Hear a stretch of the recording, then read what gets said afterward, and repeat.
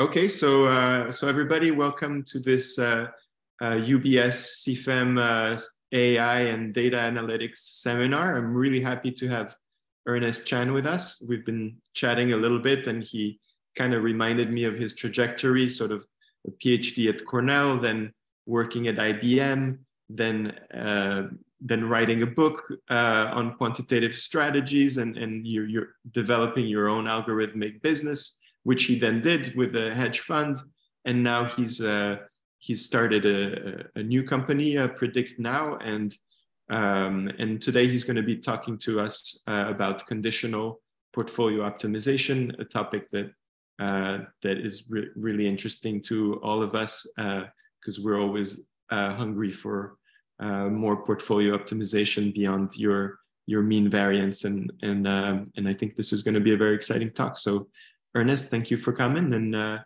floor is yours. Thank you very much for inviting me, Sasha. Great to be here.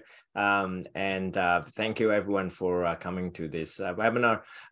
So let's set up the problem first. I'm sure that many of you have heard of portfolio optimization mainly as a method to find the best capital allocation across different components of a portfolio. Now, that portfolio could be a portfolio of stocks, could be a portfolio of futures. In fact, it could be a portfolio of trading strategies or a portfolio of portfolios. It's quite general. So it is at the highest level a resource allocation method.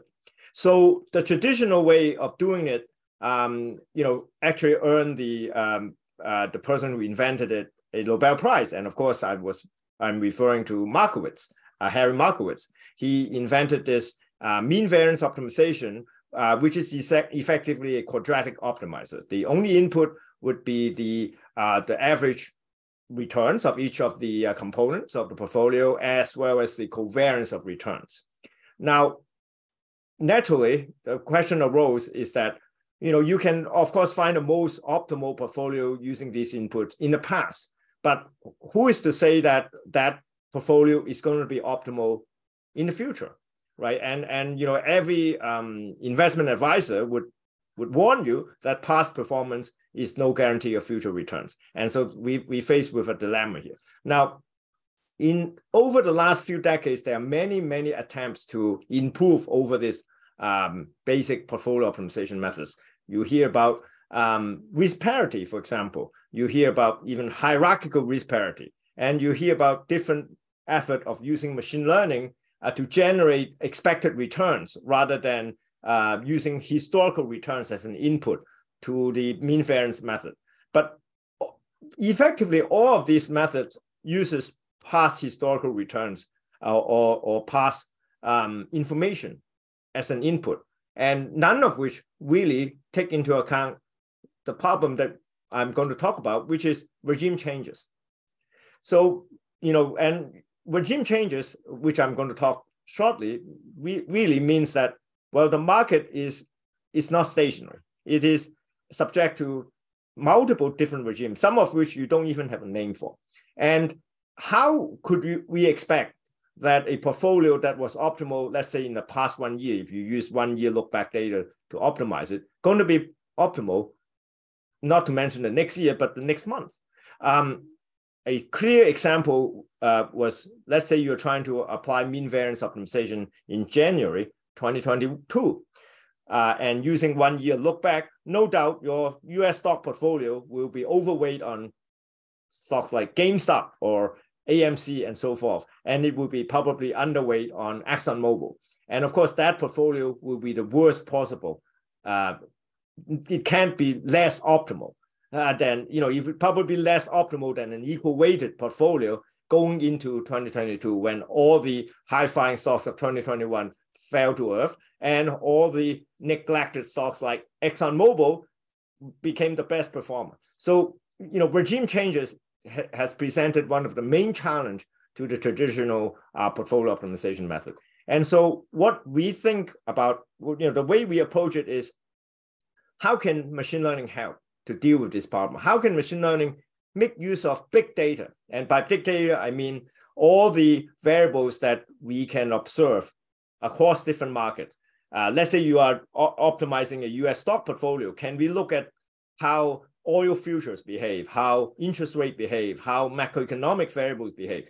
Take in whatever it is, the current context, and use that information to improve our optimal portfolio, to improve our results. How do we do that? And that is the main focus of this technique that we invented called conditional portfolio optimization. So I mentioned the main challenge is changing regimes. So what exactly do I mean by regimes? And I should first apologize to the very quantitative practitioner out there that the regime that we are thinking about is not well defined. It's not the typical well-defined regime where, oh, you know, we have a 3-state model or we have a 10-state model. We don't even have a discrete number of regimes that in our mind. In this model, we don't define exactly what the regime is. We don't even know, we don't even have discrete number of regimes. So, you know, typically when people talk about regime, they're talking about feasible regimes: bull market, bear market, flat market, choppy market, risk on, risk off, inflationary, deflationary. These regimes are well defined and they are discrete. You can count them, they're countable. And it is, you know, hard to predict, right? I mean, if I could predict when the bear market is going to come or where the bull market will come, portfolio optimization is the last of my worries. I would immediately become a directional futures trader, and, you know, who cares about a portfolio? Just trade the index futures and you'll be all done. Or if I can predict exactly when implied volatility is going to go up, I would just trade the VX future and be done with it. There's no need to worry about portfolio. But problem is these kind of feasible regimes are very hard to predict.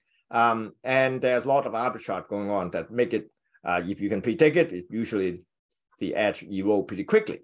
Now, there are also hidden regimes. And I know whenever you mention hidden regime, people think, oh, hidden Markov model. No, no, no. We are not even talking about those hidden regimes. We're talking about regimes, hidden regimes that you cannot count and you cannot define. For example, how do you call a regime where a large family office is liquidating? How do you call a regime where there are a lot of retail traders buying call options on stocks that were mentioned on Reddit? How do you call a regime where you have a war somewhere and oil prices are going up because of that, and at the same time you have a lot of demand that are pent up demand due to COVID restrictions? You can't even come up with a name to it, and that's clearly not a discrete regime. This is the kind of regime that can only be sort of implicitly defined by a large number of variables. Like, oh, high inflation is one variable. Interest rate, certainly another variable. Oil price, third variable. And maybe there are some discrete variable that you can use for defining it, such as, is there a major war or is there no major war? Is there a pandemic or no pandemic? You know, it is kind of a state where we don't know how to define it and there's no discrete number, but you can at least you measure it using a large number of variables. And that is the kind of regime that we are talking about, and that is the kind of regime that are constantly changing, that ruined classical methods of optimization. So actually, I'm going to skip the emphasis on regime, because, as I said, that the problem with these regimes is that it's hard to predict and it is actually not well defined. But they are very useful as a mental model of understanding why optimization fail in finance, as opposed to perhaps a toy problem that one studies in a Ph.D. in operation research. And so now, when we were thinking about, how, one of the reasons that we come up with this optimization method is actually because I was running a hedge fund, and we have a trading strategy that has a few parameters, like most trading strategies, and we find that this trading strategy work very well under certain market condition and work poorly under others. And we said, well, that is too bad. How do we adapt the parameters of these trading strategies to, what we would understand as the regime? The typical way that people would do it is, let's just use a walk forward optimization, use a rolling, let's say 6-month period, and find out the parameters that are work best for this training strategy, generate the highest Sharpe ratio for this training strategy in the last 6 months, and continuously adapt these training parameters as this 6-month period move forward, right? It's a walk forward optimization. The problem with that approach is exactly the same as the portfolio optimization problem, because of you're always looking backward, and there's no reason why the last 6 months is the same as the next 6 months, and usually it isn't. So this walk forward optimization completely doesn't work for us. And so we've come up with a way to use machine learning to adapt these parameters. How? Well, first of all, to be clear, we are looking at a supervised learning problem, right? So you know, in a supervised machine learning problem, there is always a target variable, usually called a label. So this is the parameter that we wanted to optimize, or in this case, maximize, Sharpe ratio, let's say. The future, let's say 1 month Sharpe ratio of the training strategy, or the future 1 month return. We use that as the label for the supervised learning problem. And then the input would be, in common machine learning parlance, the features or predictors or the regressors, if you are a linear regression person. And that would be all these market and macroeconomic variables that measure the current regime. As I said, the regime is undefined, so we just need a lot of variables to capture aspects of it. But what is most interesting is that we also add to this feature factor the strategy parameters. And that is something that I haven't seen people use. So that is kind of intriguing, that you have a feature factor that part of it is determined by the environment, the market. And part of it is what we call control variables. Those are the features that the human can change, the trader can change. And combining the two form an input to this supervised learning algorithm. And obviously, if you have, let's say, 10 years of data, all these, the daily values of these macroeconomic variables are defined by the environment. But on each day, you can potentially have millions of combinations of these control variables, these parameters that you define. So the data set, the training data set can actually be enormous for a simple problem like that. And so, but assuming that somehow you are able to format this data and train a machine learning algorithm, whether it's a neural network or gradient boosted entry, that doesn't matter really. It's just whatever a regression algorithm that you can put your hands on. You train this model with all this enormous amount of data, and then when it comes time to actual optimization, all you need to do, and I put that in quote, all you need to do is to do an exhaustive search of various combination of these parameters and find a set that give you the maximum Sharpe ratio. And that's it. So that's the gist of a precursor to conditional portfolio optimization. We call that conditional parameter optimization. Now,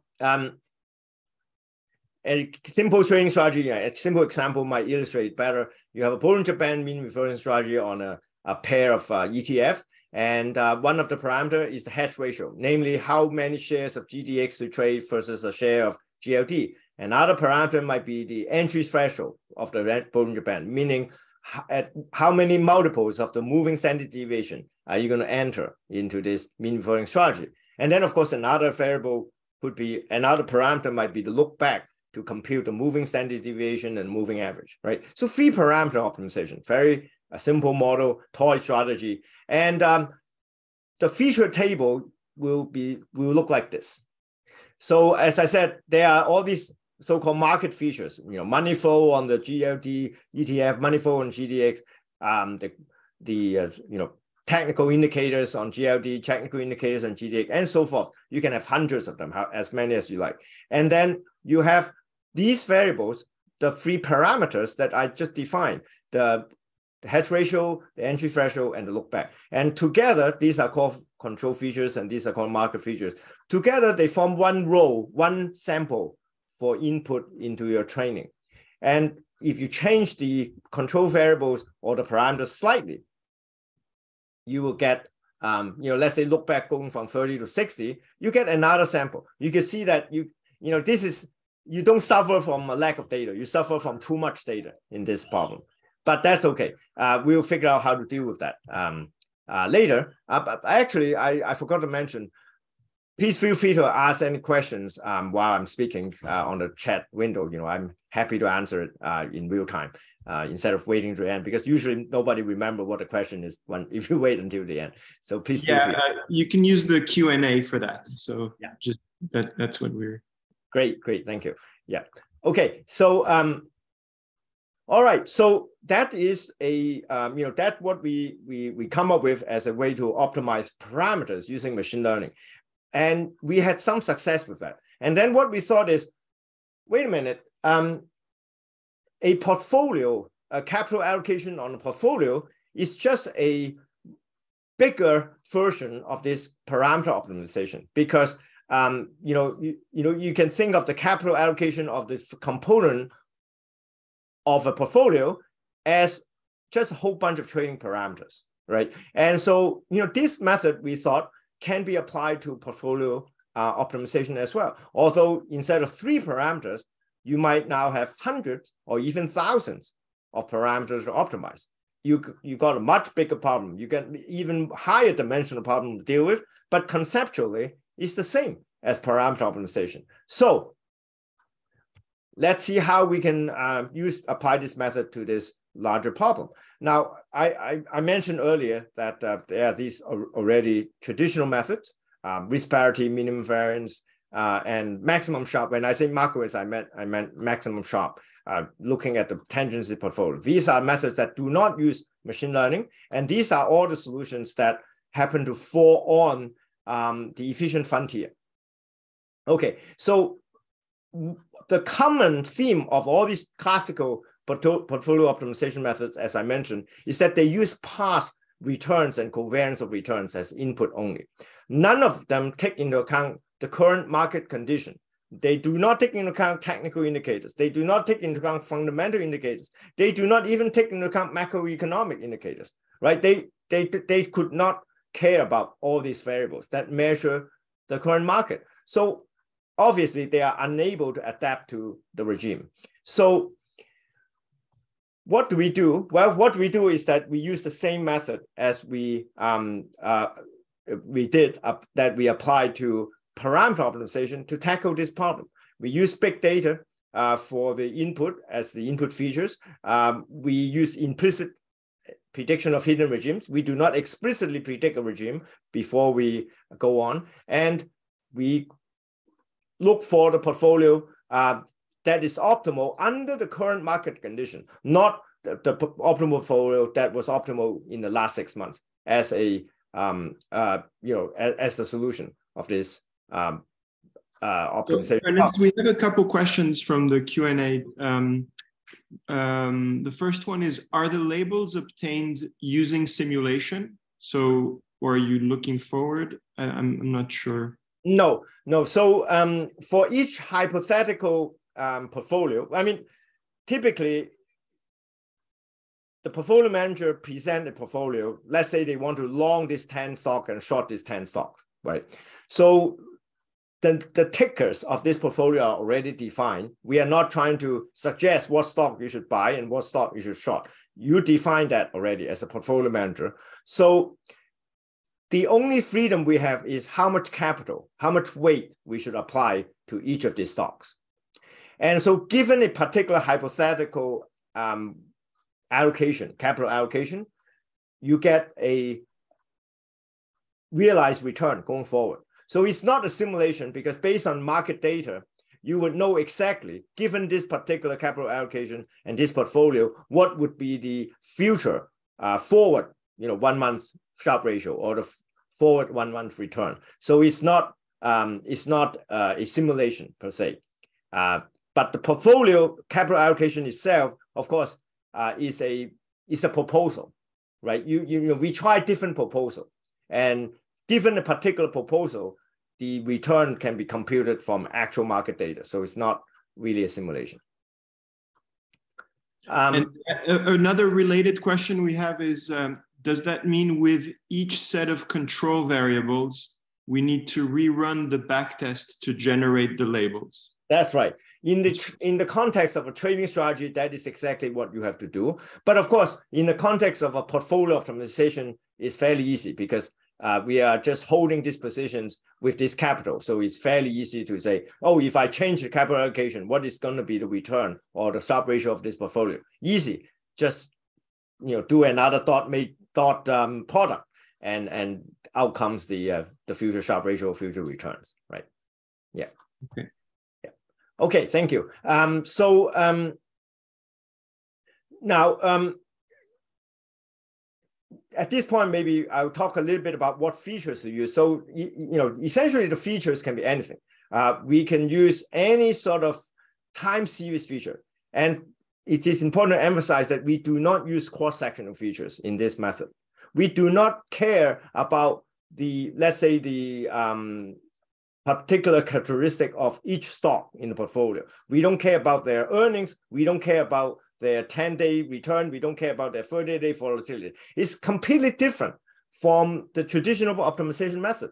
Let's say mean variance, because in mean variance, the cross-sectional features of the components are paramount. That you need to know the mean return. You need to know the covariant return. Whereas in this method, we don't care at all these cross-sectional features. What we care is the characteristic of the portfolio as a whole, or the characteristic of the market regime as a whole. Things that measure, for example, the Farmer French factors, and things that measure the implied volatility of the index, things that measure whether oil prices are going up, things that measure whether interest rate is going up. So these are these global features that we use. We use no cross-sectional features. Now, it might seem strange that how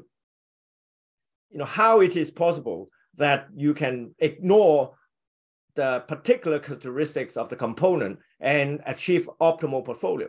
But let's think about it. Going back again several decades ago, Eugene Farmer and David French came up with the Farmer French three-factor model, right? So if you remember, the Farmer French three-factor model says, you have market return, you have the outperformance of the value over growth stocks, and the outperformance of small cap over large cap stock. Just these three returns can explain a large part of any portfolio's return. That's what they call the Farmer French factor model. Now, I emphasize the term explain. It was not meant to be a predictive model. The Farmer French model is an explanatory model because this is a linear model that regresses the return of a portfolio versus their contemporaneous factors. There's no predictive component to it. And supposedly it has a good R square. So at least as an explanation, it's pretty good. Now, but what if we run the factors in a predictive manner? We lag the factors one period so that we use contemporary factors to predict the future one period portfolio return, let's say. So that make it into predictive model. And at least conceptually, that's what we are doing, right? So we are using contemporaneous factor and feed it into a machine learning model to try to predict the next period return or Sharpe ratio. Conceptually, it's the same. Now, of course, we use a lot more factors, hundreds of them, whereas Farmer French, of course, uses 3-factor or 5-factor. But conceptually, it's the same thing. We use a nonlinear model, machine learning model, and Farmer French uses a simple linear regression model. But that's just a matter of complexity. It's not a matter of principle. The principle is the same. But the problem is the Farmer French predictive model has very bad R square. I tried. I actually used that as a homework exercise for my Master of Financial Engineering class at Northwestern. And everybody got a very bad R square. They were very depressed for a day because they thought they did something wrong in their homework, but they didn't. It was correct. It was a terrible model for prediction, not a very good model for explanation, but a terrible model for prediction. So can machine learning improve this prediction? Can more factors improve this prediction? Perhaps it can. Perhaps it can. But the interesting thing is it doesn't have to. And that is one of the insight we gain from this technique is that because our objective is not predicting returns per se, it is to rank returns in an optimization. You do not need to make predictions very accurately. And for example, if you say that, hey, here, allocation of 20% to Google and 60% to Microsoft and 20% to Apple, let's say generate an expected Sharpe ratio of 1 for the next 30 days.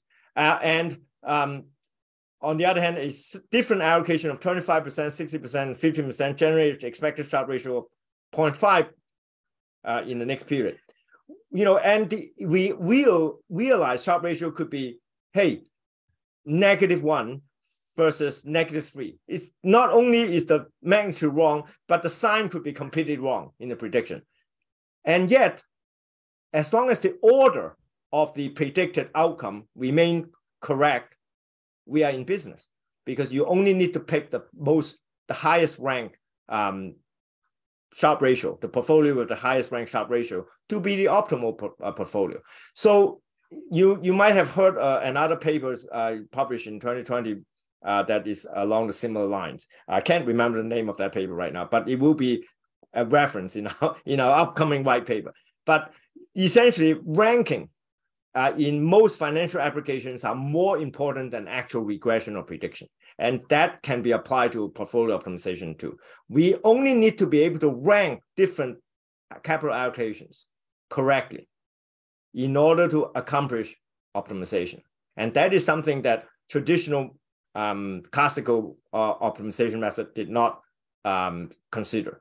Now, there have been, as I mentioned earlier, many attempts in using machine learning for portfolio optimization, right? There are many attempts, but typically what those attempts try to do is, they create a machine learning model to predict the cross-sectional returns of the component. Hey, Google is likely to have 1% return, Microsoft might have -3% return, and Apple is going to have 5% return in the next month. That would be the outcome of the traditional machine learning alpha model. The problem with using that in the optimization is that, unless these return predictions are accurate, the magnitude and the sign are accurate, it results in a garbage in, garbage out situation. If you had a large error bar in this kind of return prediction, and using that as an input to the quadratic optimizer, result in a portfolio that is also far from optimal. It is not very error tolerant. The quadratic optimizers, as many books have said, for example, Professor Marcos Lopez-Prado's book had outlined some of the problem. Professor Andrew Ng's book, he used to teach at Columbia, I think now he's at BlackRock, had listed numerous problems. And the main problem is the instability of the quadratic optimizer. Any error in the expected return generate hugely different portfolio. Is very unstable, particularly because you have to invert the covariance matrix. But the CPO method kind of sidestep all of that. We don't even require any cross-sectional feature. We don't require any returns as an input, not to mention an alpha model that predict returns. We don't care any of that. Our intellectual godfather is really the Fermat-Fant three-factor model, which does not consider any cross-sectional information at all. And so by doing that and combining with the notion that ranking is more important than prediction or regression, we come up with an optimal solution that is much more stable against errors in any sort of step in the machine learning is not very precise, to be frank. If anyone who has tried ChatGPT could testify to that, it's not very precise, despite all the enthusiasm about it. But using this particular method, we are able to tolerate tremendous errors in machine learning prediction because of ranking, and that is, I think, the one of the insight that we gain from trying this method. So this slide essentially basically say the same thing as what I just said. Now here I have, I think there's a question. Let me answer that before I go on to some of the numbers. Question is, my understanding of the GameStop phenomenon is that it's a lot of behavioral finance. Yes, indeed. CPU methods robust against similar type of behavioral finance. Okay, so that's a very interesting question. So even though the cause of the GameStop phenomenon might be behavioral finance, however, the effect of that kind of behavior can be measured using certain familiar market metrics. One example would be the net delta of options buying activities. And that is actually one of the features we use. It's not a secret or anything because we actually write a blog post on it. There are measures of how much buying of core options in the market. That is an indication of how much, what's the sort of the manic level of retail investor. And that is one of the metric that goes into this, this CPO model as one of the features. So we are taking into account that, except that we don't use anything that is the cause of the phenomenon. We use the effect of that phenomenon as an input. So another question is, do you recommend historical ranking of returns and input features? I'm actually not completely sure what historical ranking of returns. Do you mean ranking of cross-sectional returns of the components? So I'm not completely sure. I understand the question. But maybe we can leave it till the end if we have more time to consider it. Okay, so let's look at some concrete results. We applied to an unconstrained optimization of an S&P 500 portfolio over 10 years. The out-sample result is satisfactory. It does beat the market risk method 3 times in terms of Sharpe ratio. We applied to a crypto portfolio of 8 cryptocurrencies. We are allowed to short as well as long. And again, this is an unconstrained optimization. It also outperformed the mean variance method. We applied to a... This crypto portfolio, were you using some features of, some crypto features or that were... We tried both. Blockchain, or was it a simple, were you just looking at, I don't know, macroeconomic data? We actually try both. We have crypto features that are generated from market microstructure variables. Actually, they underperform the traditional market features that we use on traditional assets, which is a surprise to us, actually. Yeah. Mm-hmm.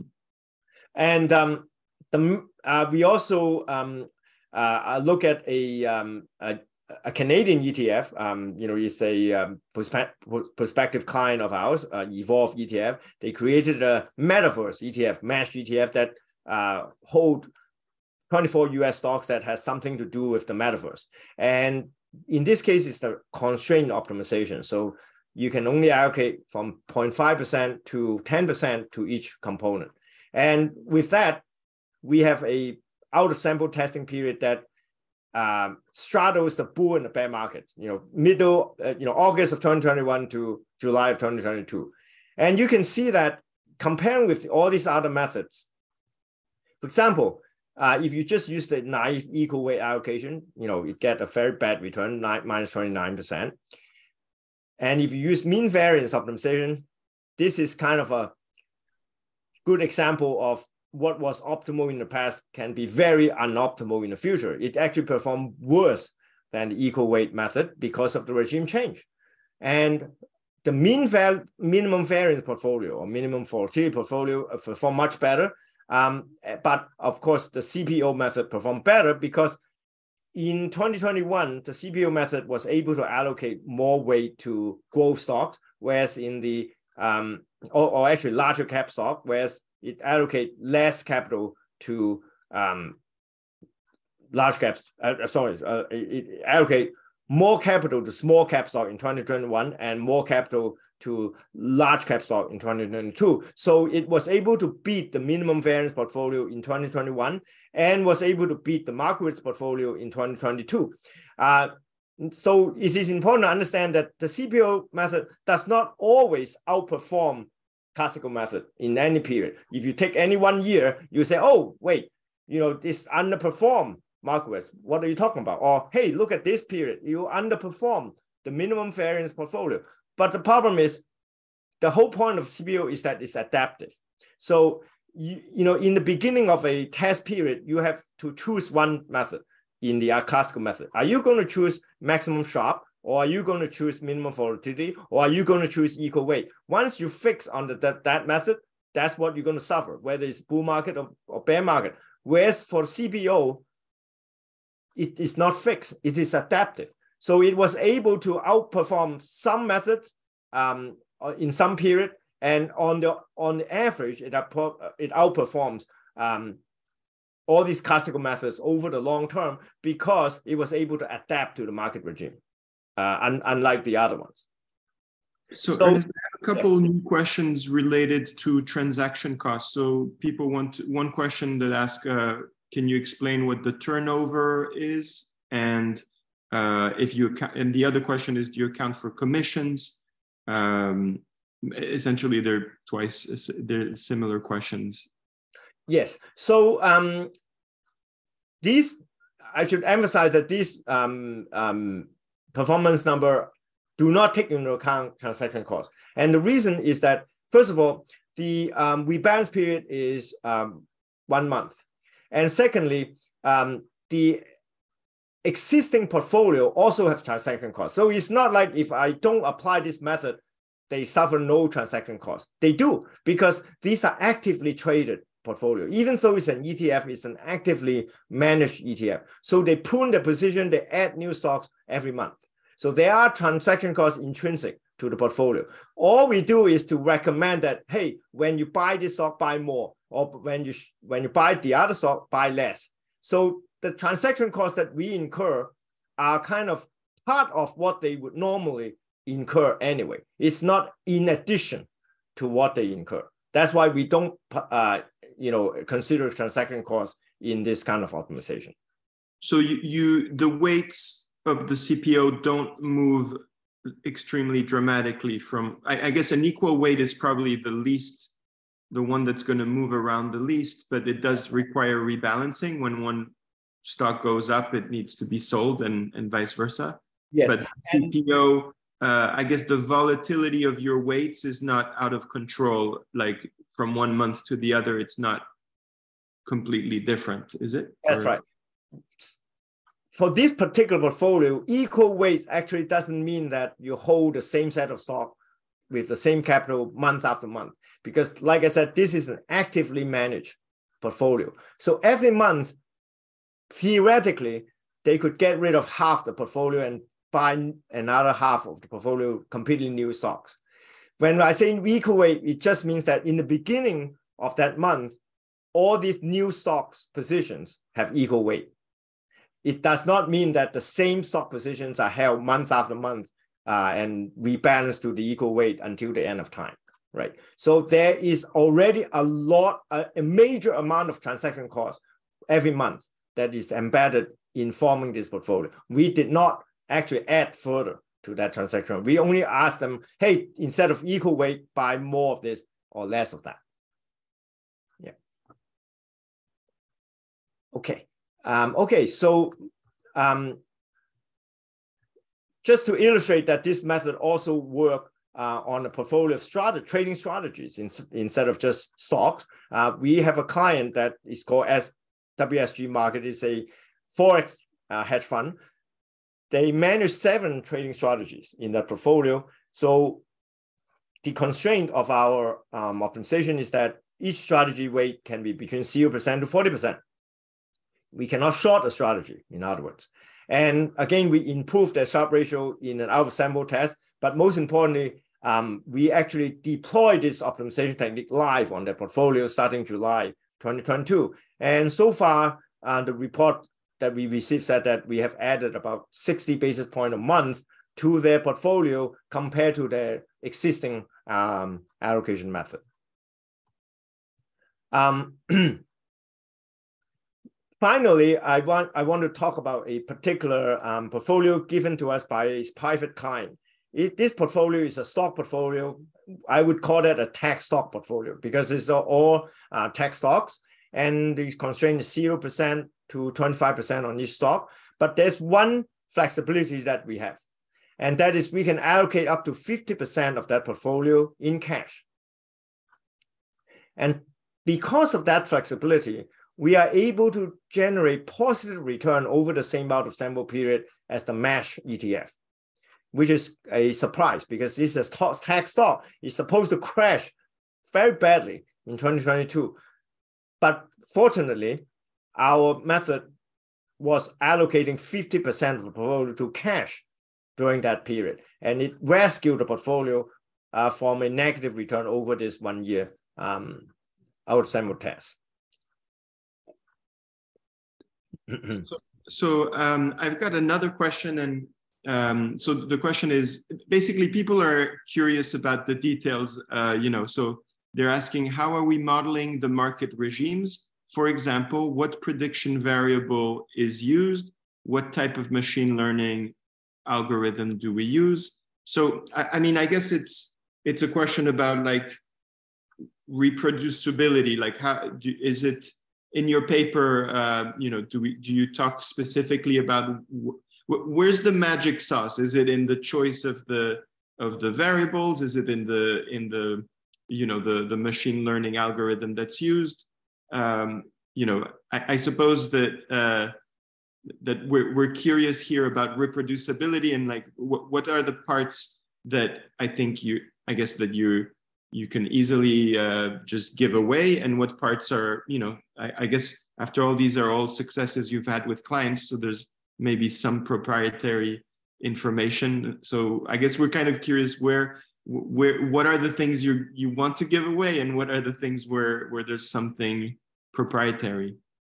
Yes, so certainly the input features are important, and we actually have numerous blog posts describing what kind of features we use. One of which, as I explained earlier, is what's called a net delta of options in the market. Are people aggressively buying call options to bet on end-of-day reversal of the market, such as what happened with GameStop and so forth.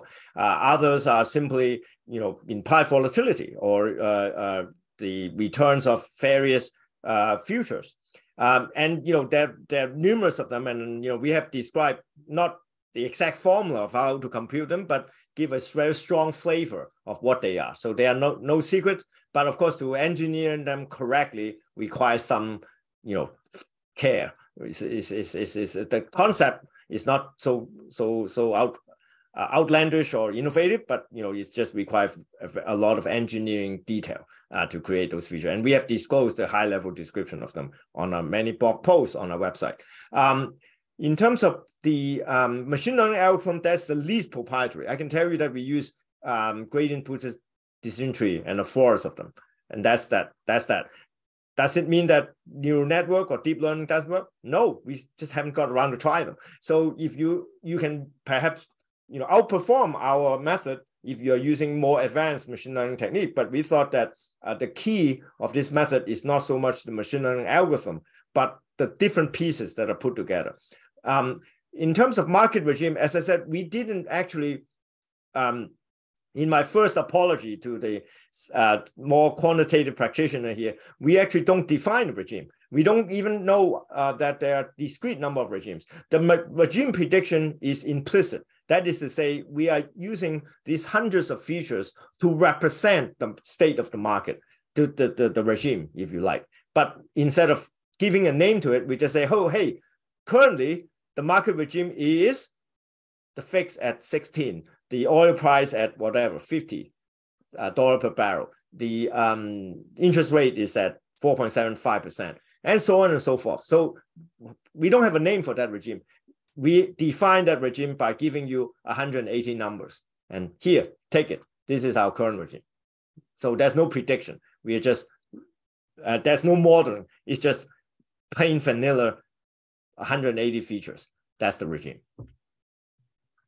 So in an abstract way, you're building a function that takes x's that are control variable, x's that are market environments, and then you construct a y, which is a response, maybe a Sharpe ratio, and then you fit this function f over many scenarios of the control variable for each given market state. And then once this function is defined, I guess it's a tree or whatever the machine learning technique is, then you input your state of the market, but then your output should be your control variable, right? Or it's your yes. So the label of the supervised learning algorithm is what you want to maximize. Let's say Sharpe ratio. 30-day forward Sharpe ratio. And then, and since you have many proposal portfolio, right? You can have 100 million proposal portfolio. Everyone, you feed it into this predictive formula and you get a Sharpe ratio. And you say, oh, well, I like the best Sharpe ratio, of course. And so you say, okay, proposal 157 has the highest Sharpe ratio. I like that proposal portfolio, and look at that proposal portfolio. Oh, it says allocating 5% to Google, 10% to Microsoft, and so forth. And that's the resulting, that's the answer you're looking for. 5% Google and 10% Microsoft, and so forth. Right. Okay. Yeah. So the only secret sauce, I might say, that we don't disclose is, as I said, you might have 100 million proposal portfolios. In fact, you could have infinite number. I mean, let's say you have a 500 stock portfolio and you allow cash. It is a 500-dimensional space that you have to search in. And you can put a grid on this 500-dimensional space and try them all. Try every proposal portfolio in this 500-dimensional space. Obviously, it will be very difficult. It would be impossible. So one of the algorithm that we develop is, where in this high dimensional space do we search? That is actually the key to solving this problem, that's the secret sauce. So everything else is quite plain, as I explained. That it has antecedents in the literature, right? Okay. So we have another question about that asks, how big of a portfolio asset universe have you used, or what is the biggest that's feasible? Well, the biggest we have tried so far is the toy strategy, which is the first one. It's the S&P 500. Now, but I should say that the complexity of the problem does not scale linearly with the number of assets. And that is why I said the secret sauce, right? If we don't have that particular trick of sampling this high dimensional space, it would grow much exponentially with the number of assets.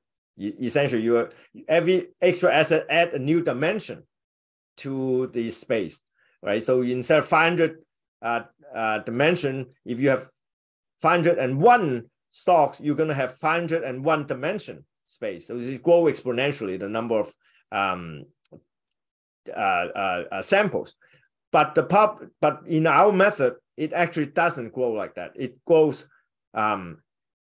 something like the square root of the number of assets. So it's quite manageable. Well, another thing that has been growing exponentially is the number of questions in our Q&A. So maybe I'll take a little break from asking you questions and let you finish your talk, and then we'll see how many we have time for. Okay, sounds good.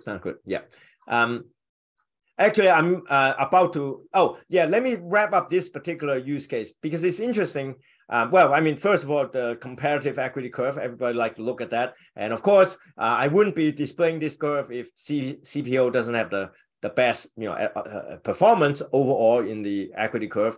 But the next equity curve that is the next highest performing is embarrassingly the equal weight allocation. So many decades of financial research come up with some of this worst equity curve possible, and equal weight is almost as good as CPO. So, but the next graph is actually what I'm trying to drive at, is the cash allocation. So many people that we pitch this technique to ask, you keep saying that this respond to regime. How do you show us that this portfolio allocation actually respond to regime correctly? And here is a good example. If we just look at the cash allocation, you can see that, if you imagine that it's a two-state cash allocation, either 0 or 50%. Well, in that case, the pink shaded area are where the cash allocation is at 50%.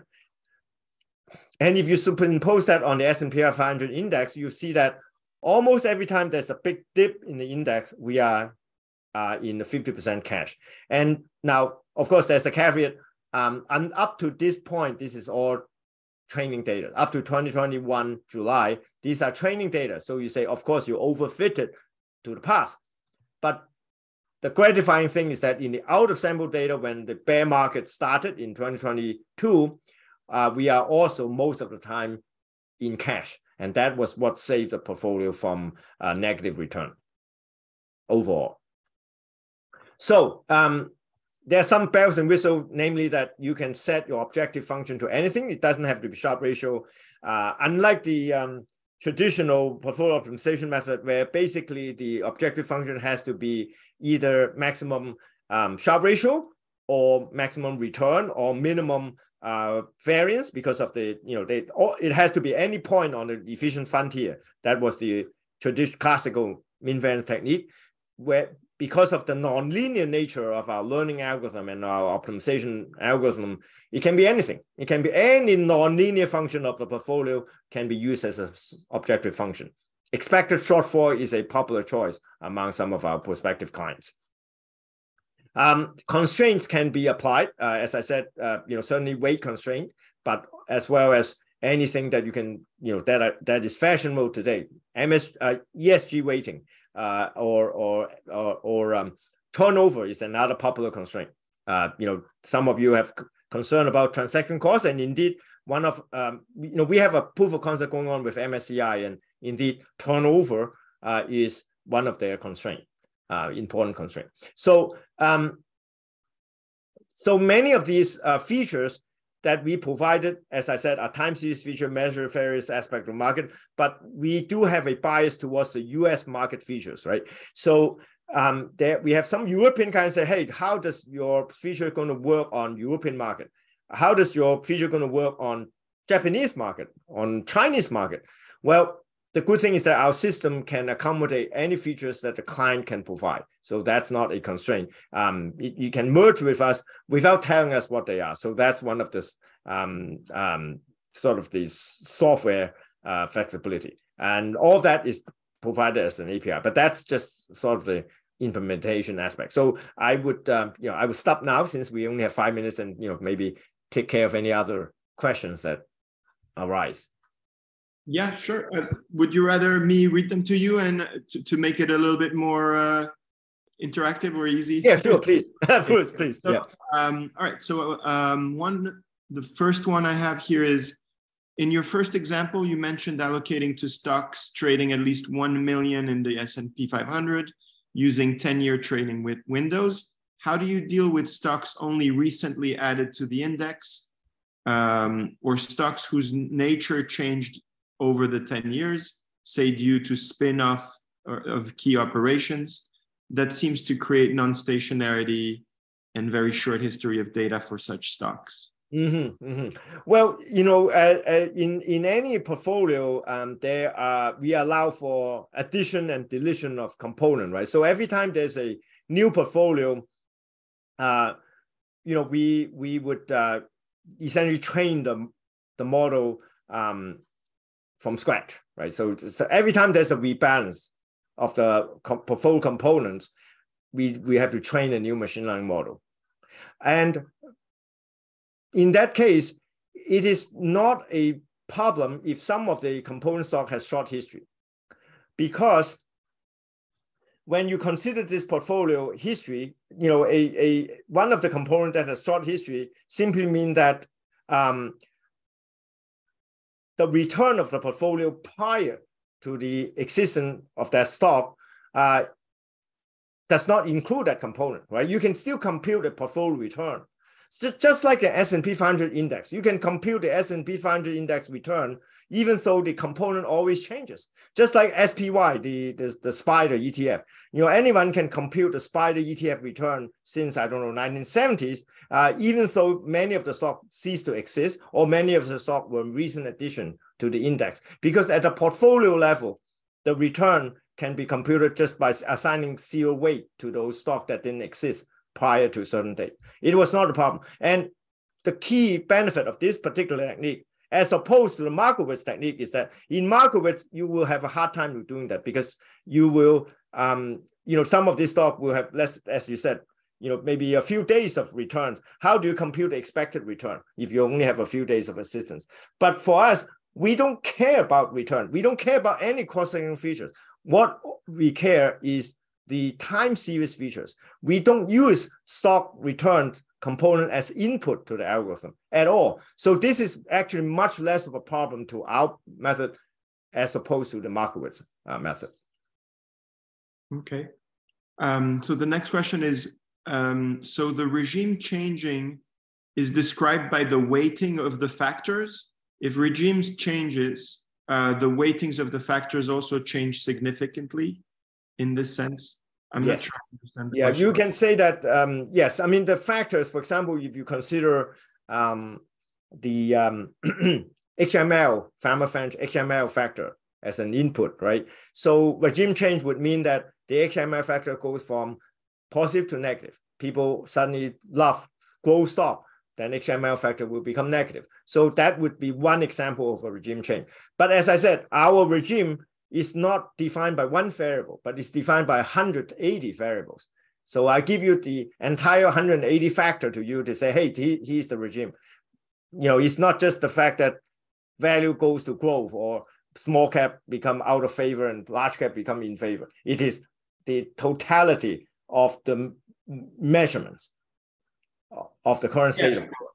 But thinking about, a single factor or three factors kind of helps simplify it. So that's right. So if we're thinking of this, Fama-French model, are you thinking of your three factors being the three returns over the last 24 hours? And then based on these three returns, you would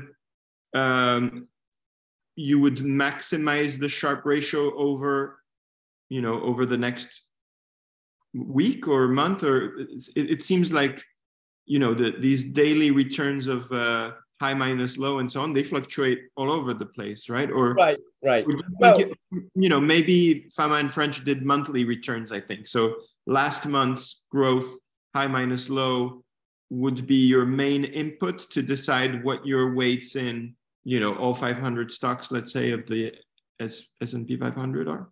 Yes. So no, that's a good point. A lot of these features are simply measurements at different time frames. So as you pointed out, for example, HML factor, you can measure it daily, you can measure it monthly, you can measure it quarterly. And hey, why not put all three at three different features? We have no idea which one is important to define the regime. Is the market looking at 1 day or is it market looking at 1 month? We don't know. Throw it all in, let the machine learning algorithm decide. So all these factors are thrown into a machine learning algorithm. You can apply feature selection and so forth to eliminate those that have no significance in predicting the outcome of this portfolio. And so you only have the top ranked features that are actually useful in predicting the future of this portfolio. Mm-hmm, mm-hmm, mm-hmm. All right. Next question is this problem formulation a type of cost-sensitive classification? I'm not sure I understand it. But... Yeah, neither do I. Yeah, I don't know what cost-sensitive classification. It's not quite a classification problem. Yeah. Although I guess you can reframe it that way, because as I said, what's important is ranking. It's not really regression, but it's ranking. So as I will reference this popular paper that talk about ranking in portfolio construction, you can, in principle, use a classification model to say, which portfolio has a higher rank. So yes, this can be reframed as a classification problem, if that's what you mean. But I don't know what a cost-sensitive classification is. The next question is relevant to this ranking. They ask, do you pick just one optimal portfolio, or can you use an average over n best portfolios in an ensemble? Yeah. No, that's a great question. I'm going to tell my researcher to look into that because, currently we only pick one. But yes, in principle, why only use one, right? I mean, certainly an ensemble seems to give a more stable selection. But thank you for that question. Yeah, we pride ourselves on having a smart audience that gives good ideas. That's right. All right. So the next one, for training, if you have 1 million combinations of portfolios, are you training the model on 1 million combinations on each day of historical data? In principle, yes. That's right. Yes, you have to have yes, every day you would have 1 million rows of training data if you are actually have 1 million different combinations. Yes, you are exactly right. Fortunately, because of our secret sauce, we don't have to do that. Otherwise, it will require a lot of computational power. Yeah. Okay, and well, there's one more question that popped up. If a regime is a vector of 180 variables and another regime is another such vector, then what metric do you use to quantify the distance between regimes? Can you tell the regime has changed or not? Well, like I said, we don't, this is not a two-step problem. I know that the moment I mention regime, there will be this confusion. Maybe in the future version of this talk, I'm not going to spend too much time on regime, because the idea is that we directly use this feature factor to predict the performance of a portfolio. We don't use that to predict a regime and then condition on that particular regime what is the probability distribution of the portfolio outcome. It's not a two-step process, unlike perhaps a hidden Markov model or one of those latent variable models. So I think in the future version of this talk, I'm going to skip that completely, perhaps, because that does cause confusion. We don't actually identify the regime first and then condition on that regime what's the distribution of returns or Sharpe ratio is. Okay, but maybe that question still, like, let's say that, in 1973, the exact same 100 variables, or they were extremely close to what they are today, and you've calibrated this, this machine learning algorithm, you would expect that because your current regime is close to January 3rd, 1973, that somehow the weight would be the same, right? Or that would be... That's right. That's right. We don't necessarily know the rate is the same. It depends on how other portfolio capital allocation perform in the expected to perform, but certainly the expected return would be similar to what happened in 1973 if we had included a lot of that training sample in 1973. Yeah. Okay, and well, the last question, I'm going to sort of join it, and they just want to say great presentation and thanks for a really interesting talk. Thank you. Glad to be here. Yeah, thank you very much.